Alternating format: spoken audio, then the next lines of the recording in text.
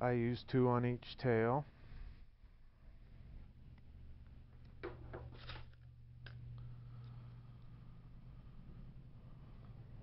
Okay. Now you have your eye in your line. We're using a 5/16 lead line. It's a sinking line. So then you do not need to use line weights. If you use the yellow Poly Pro, we have what we call a line weight, stainless snap on it.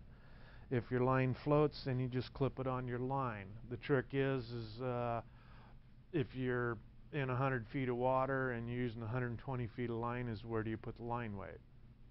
Yeah. So where do you put the line weight? You'd put it about 80 feet down.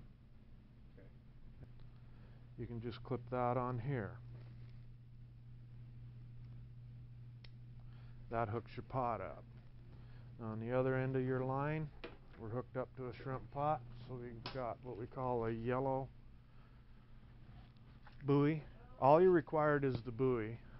The stick assembly is optional, but it's just easier that then when you come up alongside it in the boat, you can grab the stick instead of leaning over to get the buoy. The buoys that we manufacture have lead on the inside. I don't know if you can see that, but that's so that the buoy will stand up straight in the water. A lot of people that make their own buoy assemblies, we also manufacture the donut weight, to where they clip it on the outside and tie it in, and then that way it'll stand upright. Because you really don't want to lay it down; it defeats the purpose.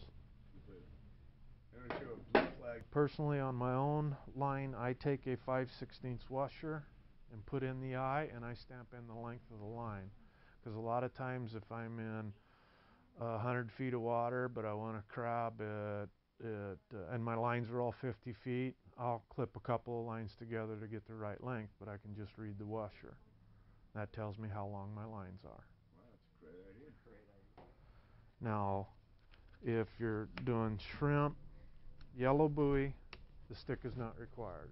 If you're going to do crab, you want to do the red-white buoy. There again, the stick is not required. It's just more of an ease to be able to pick it up out of the water. Personally, on my own line, I take a 5/16 washer and put in the eye, and I stamp in the length of the line. Because a lot of times, if I'm in 100 feet of water, but I want to crab and my lines are all 50 feet, I'll clip a couple of lines together to get the right length, but I can just read the washer. That tells me how long my lines are. Wow, that's a great idea. Great idea. Now, if you're doing shrimp, yellow buoy, the stick is not required. If you're going to do crab, you want to do the red-white buoy. There again, the stick is not required. It's just more of an ease to be able to pick it up out of the water. I like it. How about the name? Does it have to be printed on anything? Yeah, what you do is you take a felt pen, put your name on here, first and last, and address. That is a requirement by the state. You can also put on your phone number, which is optional. It's a good idea too. Someone finds your gear because you lost it or it drifted out because the pot wasn't heavy enough and the currents were big.